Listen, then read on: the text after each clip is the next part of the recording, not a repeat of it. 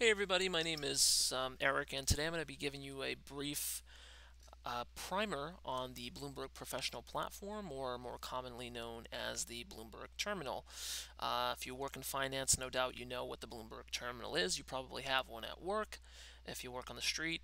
Otherwise, you're probably just interested in what all the hype is about on the Bloomberg. Well, Bloomberg is a terrific platform. It is probably the most in-depth platform if you want something finance related. It's likely on Bloomberg.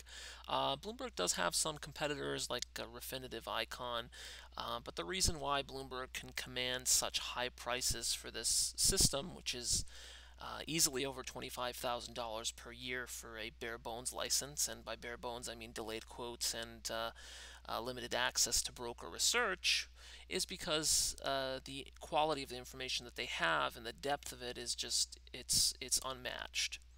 There are just tens of thousands of different functions in this system.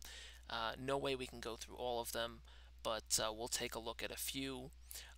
If you are interested in getting your hands on a Bloomberg terminal and you don't work on the street, or your employer doesn't buy your license, you can check in with local business schools or universities and see if they have Bloomberg terminals uh, at the campus. I know several universities around me have Bloomberg terminals, and those terminals are licensed to hardware, and anyone can go in there and just create an account. It just requires that you have a cell phone to receive security code through a two-factor authentication.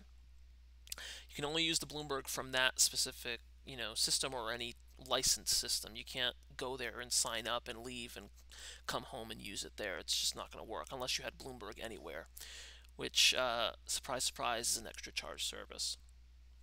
Um, I do not pay for my own license, full disclosure. I do not think I would want to pay between 25 and 30 grand a year for this license. Nonetheless, the platform is terrific, and I want to show you some of the basics. So, for the purposes of today's video, we're going to be analyzing or taking a look at Boeing's stock.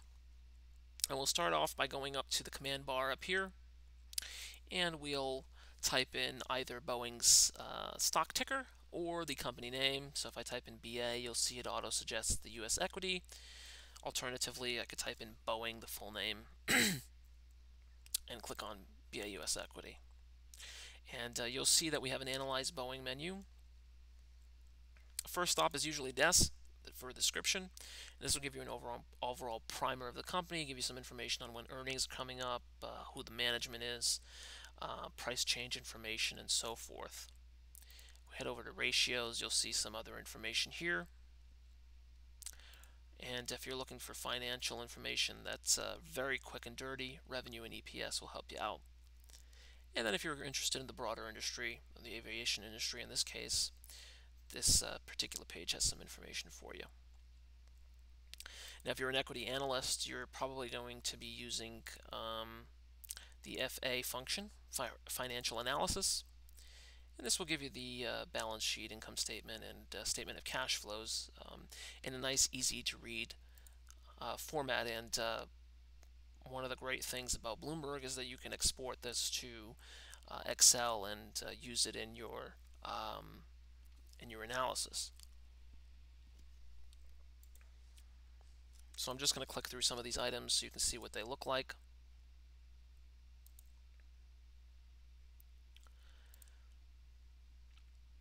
And I always find segments interesting because it will show you a breakdown of where the company's revs are from. So obviously 63.4% of Boeing's revs come from commercial airplane manufacturing, at least in fiscal year 2016. Looks like that's come down to 41.8% as of 2019. And a significant portion of their revenue comes from defense, space, and security. Cool. So I'm just going to click through. I can't click through all of these things because you see there's so many menus and sub-menus. This goes on for forever. Now, as a trader, when I pull up a security here, I usually shortcut my way through the commands. For example, you'll see each of these sections has their own subcommands, so to say. So for instance, let's say I wanted to get the Bloomberg quote for Boeing from the menu up here. I would just type in BA US equity BQ. And that will give us the Bloomberg quote. And I'll see all the financial information I need to know, or trading relevant information, I should say. I can see that the stock is down 1.43% for today. I can see what the volume's like, and so forth. It'll even give you a time and sale section there. Now, one of the functions I also use a lot is CN for company news. And you can see all the relevant news for Boeing. And all of these items are from today. You can see the timestamps up here. And again, you can shortcut your way through by doing commands like I do, or you can just go through this menu. It really doesn't matter. Once you're familiar with the platform, you'll understand what the short commands are. We'll pull up a chart here, a bar chart, so we can take a look at Boeing's equity price, and it's down pretty significantly. No surprise given the what's going on in the world right now. We'll click through some other items as well, so you can take a look at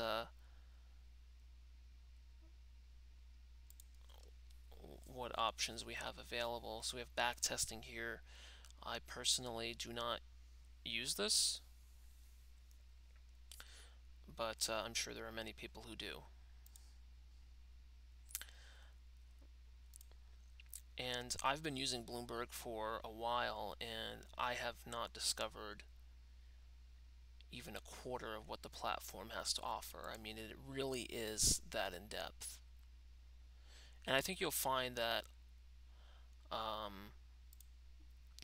quite a lot with Bloomberg users. It's that they'll tell you I don't need I don't need most of the functions available on Bloomberg, but lots of deals are made every day on the Bloomberg Terminal.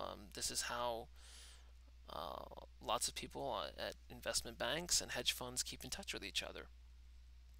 You can literally go in here and send an instant messenger to a hedge fund manager that's also on Bloomberg, and most of them are. I wouldn't recommend you do that, by the way, because you don't want to be annoying people. But while we're taking a look at equities, let's take a look at SPLC. And the SPLC function is very interesting because it'll give us a supply chain analysis of different firms. So you can see I've just pulled up Boeing here by default. It's the equity I was looking at, so it pulls up Boeing, and we can see that Boeing suppliers include Raytheon, GE, Dassault, Honeywell, of course, avionics supplier, Rolls-Royce,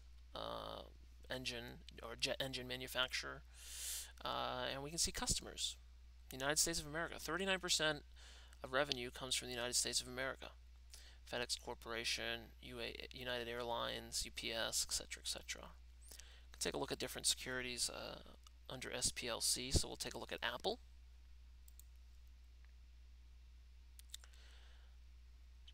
Quanta Computer, Pegatron, Foxconn, LG, Sharp. No doubt you've heard of many of these companies. And you can also see some of the biggest customers.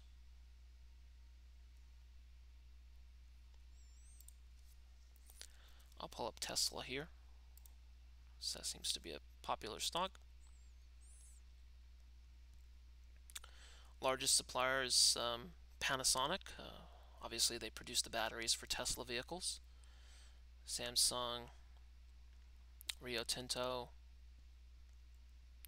And a lot of these companies are not listed in the United States, by the way. They're international firms. And actually, I did not know that Hertz was a major customer of Tesla, so I just learned something here today. Let's see if there's any other functions we can take a look at. Let's take a look at WACC. If you're interested in seeing what the weighted average cost of capital is for Tesla or any other security, you can pull it up through this particular command, through the WACC. And again, if you want to shortcut your way through, you would just do Tesla US equity whack, not wax. And it will take you right there. If you're wondering how I populated equity without typing the full word, if you just press F8 on your keyboard, it just types it out for you. It's a little quicker. Let's take a look at, while we're still on equities, ANR. And ANR is analyst recommendations. And this will generally get you some information on where analysts are at with specific companies. And you can see that the analysts are not fans of Tesla. So almost 38% of analysts that are on here are recommending selling Tesla. Nothing new there. Let's take a look at Apple. Apple reported earnings recently, and you can see that 5.4, these are all from today. China Renaissance, buy rating, Deutsche Bank, buy. Rod Hall at Goldman Sachs gives it a sell as of the 1st.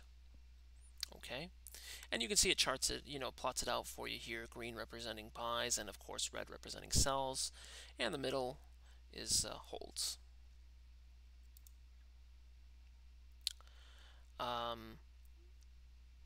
Of course, we could always go to company-specific news. And this will give us all Apple-related stuff for today.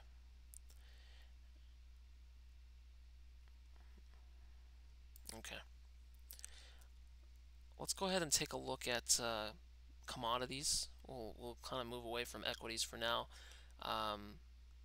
There's really quite a lot you can do, but let's just say I wanted to get some quotes on oil and other commodities. I could go to GLCO, or I call it Gilco, and this will quote us on WTI, Brent, copper, gold, hogs, coffee, cattle. Let's actually pull up agriculture here, and let's give us some quotes. You can see lean hogs are up 4.4% today, and of course you can go through all of these different items and get information. We'll pull up feeder cattle just so you can see what it looks like.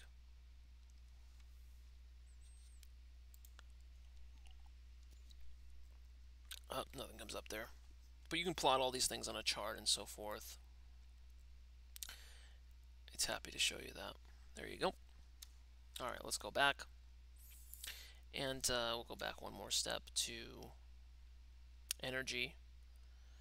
Of course, a lot of eyes on energy lately with WTI contracts for May going negative, which is, unprecedented. But oil is rebounding nonetheless a little bit, up to 21.50 for 21.15 for WTI. Anyway, let's talk about, now that we've looked at this, let's talk about, and I apologize, by the way, I didn't have a written plan for how I was going to do this. I just thought I was going to show you some of the functions I use. So if we're doing that, let's go over to EVTS. Very important function. This is the events calendar on Bloomberg, and this shows you what you need to know. In particular, I use this for earnings release. So I'll come in here and I'll check off earnings release. Alternatively, I will just shortcut my way through to this by just typing EVTS-ER, and that will automatically check it off for me, and I'll be able to take a look at upcoming earnings information. So let's just pick and choose one. Let's say Starwood. Starwood reported this morning at 6. EPS came in at 55 cents over the estimate of 50. So there's a little bit of an earnings surprise there for Starwood. And you can see it gives you information on call-in numbers if you want to join the conference call. Alternatively, later on, the transcript will be available here if you want. But this will give you all the key information that you need to know about specific earnings. And you can set alerts in here and so forth. But it's not limited to earnings as well. You'll see dividends, shareholder meetings, and other key events, and you can sort it by date and can even display it by week if you really want to. This view here works for me, but you know, it's all about preference. So sort of similar to EVTS is the eco function, and eco is the economic calendar, and I'm on this every single day because I like to see what's coming up in terms of economic events, and you can see that we had a few today that came out at 10, and this is only for the United States. So we had factory orders came out 10 a.m. today, um, and you'll see this interesting little gauge here, or whatever you want to call it. Looks like signal bars on a cell phone, and this shows you basically the relevance of this release as it pertains to trading in the market. So obviously 4 bars indicates that this is really relevant, and if I scroll down, for example, on 5/7 on Thursday we have initial jobless claims coming out, which is a number that lots of people have been watching, and you can even set alerts, so you can see I have an alert set so that sends me a message when it comes out. Change in non-farm payrolls, etc., etc. So we'll pull up initial jobless claims just for the sake of taking a look at that, and we can even display it on a line chart. So these are initial jobless claims. Obviously, a huge spike since the coronavirus pandemic has kind of taken over things. And we'll go back. So probably the first function I go to every day is top, and that's the top news. So this will kind of sort out everything I need to know that's happening, and it also sends me an email twice a day, once at 9 a.m. It's customizable, but for me I have it to send top headlines at 9 p.m. and also in the morning, just so I can understand what's going on in the market. And if you are brave enough to click on all stories, this will start scrolling through like mad as news stories come out, and usually right on the hour, as it is now. You have a lot of stories cascading through here as press releases get, scheduled press releases are released and so forth. So I generally don't like this view, only because there's a lot going on, and you always have this little scroller down here as well that gives you the latest news. And if something important comes up, it will be highlighted in red, and usually will flash at the top here, or it will stay up here for a few seconds if I guess the Bloomberg team deems it very important news. But mostly I stay in top. If you go to NI, you can sort by different categories. And if you're just looking for things on Bloomberg, it's not like you have to have a master list of all these functions, or you'll be screwed. I mean, you can just type in things like, okay, I want news. Well, Bloomberg will say, well, what kind of news do you want? We have a news and research menu and so forth. So, okay, we have top news here. We have company-specific news. Remember, we spoke about that a little bit earlier. And then we have something very interesting, which actually I wasn't going to talk about, but I think is worth mentioning now that it came up, was Bloomberg Intelligence. Bloomberg has a team of analysts that work day and night, I suppose, updating Bloomberg Intelligence. This gives you all sorts of information on anything. I mean, let's just click through and we'll take a look. Well, let's see. We want information on computer hardware. Fine. You'll see recent news headlines, but you'll also see, things that the Bloomberg team has written up. The analysts over at Bloomberg will publish a lot of different information here. Very granular. I gotta say, I don't use BI a lot. I should, because it's very valuable, but I don't. Now, let's take a look at WEI, which is something any trader will be looking at throughout the day, is the World Equity Indices. You can see the 3 majors are up for the day. If you click on the S&P 500, for example, this will kind of give you a breakdown of performance on the day. We'll take a look at a table here. We can see that energy up pretty considerably, and industrials not so happy today. Of course, you can click through these and see what companies are associated. We'll go back.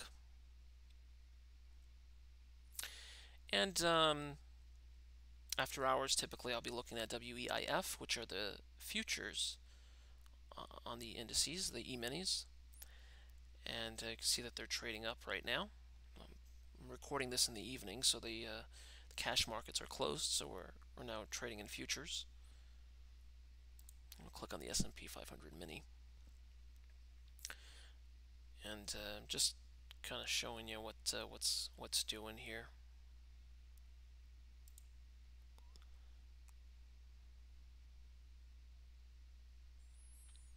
Cool.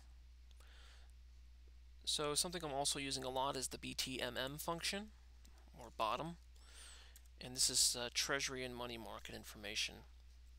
I have mine set, obviously, to the United States of America, since that's where I'm based, and this will give you information on Fed funds rates, T-bills, bonds, even give you index information, repo rates, and so forth. And you can see they have a little section here for economic releases.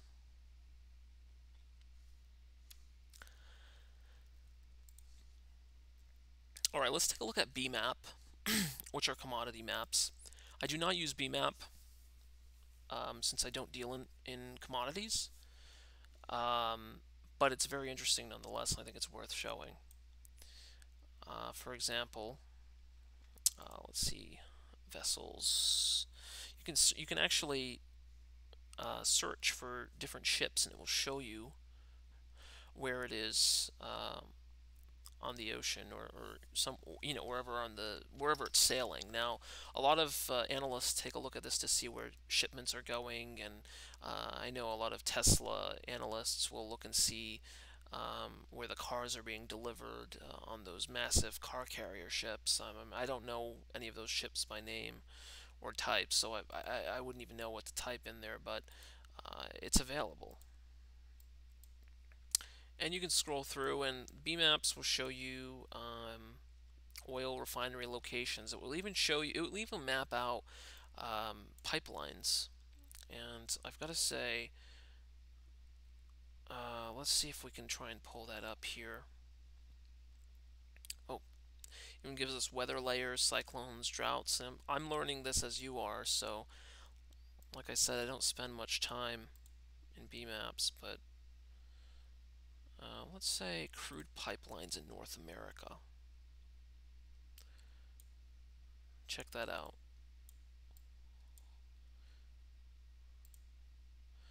The Midland to Sealy system. Wow. Petrochemical pipelines. Let's take a look and see how detailed these are. Wow. Okay. And I guess since we're dealing with coronavirus right now, we can take a look at the coronavirus case map. Even that's in here. And that just goes to show you how granular the information you can get on Bloomberg is. Very interesting. And maybe while I'm here, I can see if I can show you some ships. Here we go. You can see tankers that are crossing the ocean here. The Shannon Star. How do you like that? Absolutely terrific. Okay, let's take a look at something else. I mean, maybe not necessarily equity or or commodity related, just to show you how in-depth the information on Bloomberg is. For example, I could pull up Fly right now and take a look at flight schedules. I mean, you wouldn't think this would be something on Bloomberg, but it is. So let's say I wanted to look up flights from Chicago to Los Angeles. I can type in the airport code, I could just type in the city, and it will give us the flight schedule. So I can see that Southwest operates one at 9:25 to 11:50 on a 737-800. Likewise, United Airlines flies the same route on a 319. Now, obviously, because coronavirus is a thing, these flight schedules are, for the most part, sort of limited because airlines are not flying as much, but there you have it. So if you wanted to look up flight schedules, you could. Dine, I mean, Bloomberg even has their own little, um, I don't know what you would call it, their own little Yelp built in here where you can take a look at different restaurants and see what other Bloomberg users are rating them. Fine. You want to buy some stuff? You can head over to Posh. There's a classified section here where you can buy all sorts of things. I mean, this is the Craigslist for Bloomberg users. You can either look at just standard classifieds, or you can look at specific categories. Interesting. Okay, so I think that's going to wrap it up for now. I hope this kind of shows you how the platform works.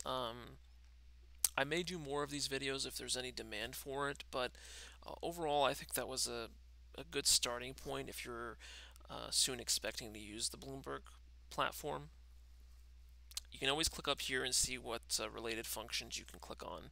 So the Bloomberg system will kind of guide you into different sections. And a lot of times it will actually show you suggested functions here at the bottom. And I'm learning new ones every day. So FXFA, applied yields from FX forwards. Well, let's take a look at that. I've never been to this section, but here we are. Okay, so that'll do for now. If you are interested in more videos, or you have certain functions that you would like me to explore for you, by all means let me know. And thanks for watching.